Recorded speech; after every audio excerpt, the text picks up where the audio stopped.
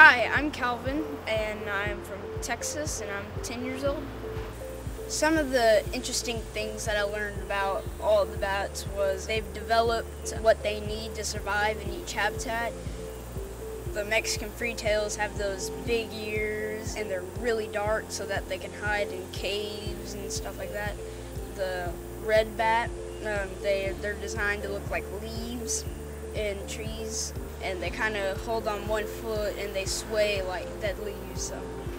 So how bats drink, they glide on top of the water, not like just a few inches above, and they lick it like a dog. They just keep licking until they get enough water. Or if the bats hide in trees, when it rains, the bats can drink little droplets off of leaves and branches. Houses are taking up the habitats of bats. They're chopping down trees and building houses, and so the bats have no choice but to roost up in shingles of houses and all that.